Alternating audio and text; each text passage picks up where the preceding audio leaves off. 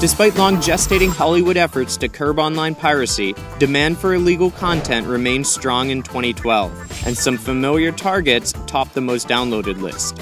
In single episodes of TV shows, HBO's Game of Thrones led the pack with more than 4 million downloads of the second season finale alone. Showtime's Dexter and The Big Bang Theory each cleared 3 million downloads for single episodes.